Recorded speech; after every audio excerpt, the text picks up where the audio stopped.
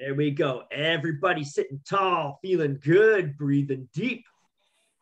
Loving it. Everybody make sure those bodies are tall at the catch. Don't let ourselves collapse a little bit. Don't let ourselves sink down. Remember, we got that marionette string pulling us nice and tall. We still keep the forward pivot, but we keep that back and body nice and straight. In 3, 2, 1, 18, 18. Give yourself that time on the recovery. Ease back up that slide.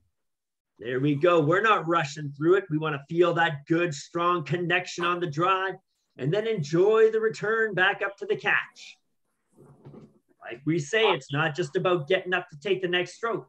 The recovery is just as vital as the drive.